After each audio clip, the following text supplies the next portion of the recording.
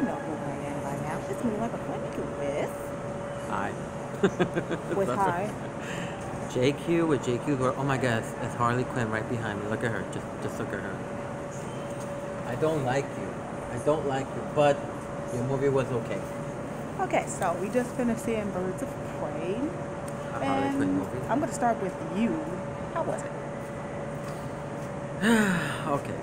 My honest opinion, it was good. It was good, but it had its problems. I mean, a lot of problems. Which we're not going to get all the way into, but what was your main flaws? The cops suck at their fucking jobs. I'm sorry. That's a given. And any, like they don't know what the fuck they're doing. How the hell? Even, I'm sorry, this is not a spoiler. You saw this in the commercial. How the fuck did this bitch right here walk to a police station with one gun? I'm sorry, I know this is going to sound very, very racist, but I bet you there was a black brother just walking in, making a report. They'll gun him down.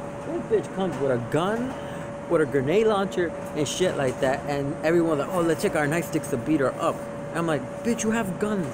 Use the guns. I'm like, that was like the most stupidest shit I ever seen, and how dumb the NYPD is in this fucking movie. Like, really dumb. But everything else, the actor, as much as I didn't like her in Suicide Squad, I really hated her in Suicide Squad. She was terrible in that movie. But she redeemed herself in this movie. She redeemed herself in this movie. I don't even know who she is, but she was funny. She's Rosie Perez, and I'm mad you don't even know who Rosie Perez I don't. is. You're uncultured. Go home. This Asian little girl right here, she is funny and a thug. That's what I can say. This girl right here reminds me of the girl from Brooklyn Nine-Nine, Rosa Diaz, but she is the huntress. And then this one, the Black Canary, I actually am happy that she didn't get a chance to use, how do I say this?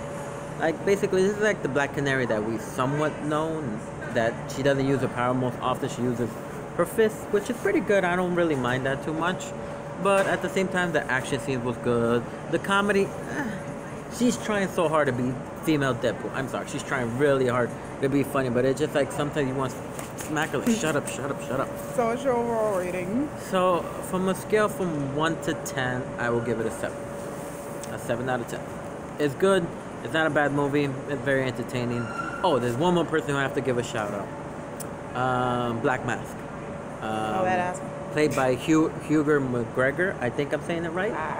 You could call him. It's Ewan McGregor. Yes. Yeah. Can't say the fucking name right. But I call him Obi-Wan Kenobi from Star Wars. But he was actually pretty good. I actually liked him. He is pretty, you know. I know you're beautiful. But point the camera at me, man. Mental ball, 15 minutes. No, I'm joking. It was a good movie.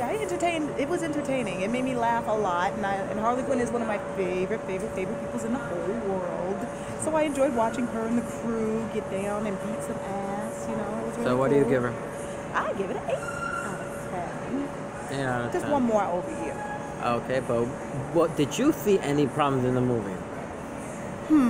Did I see any problems in the movie? Well, like you said, the cops were dumb. Second, it was a lot of it was like big. I liked the baby. I liked Bruce. Leave Bruce alone. He was cute. There was one dog. There's 2 dogs.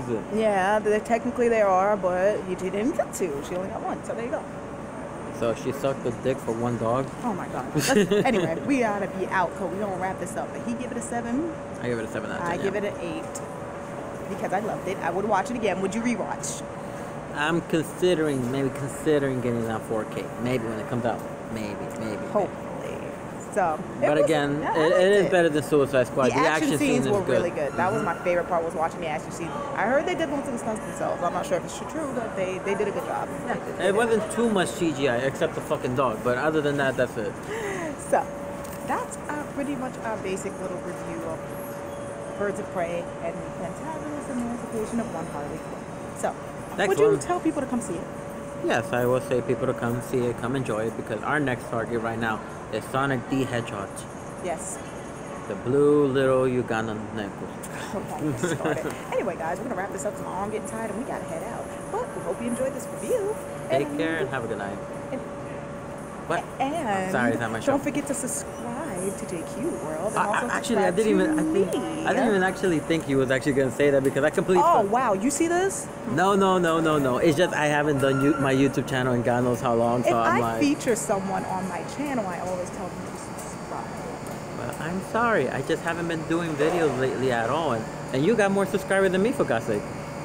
Anyway, guys, take care. Don't forget to subscribe to JQ and myself, and we'll see you guys soon. All right, later.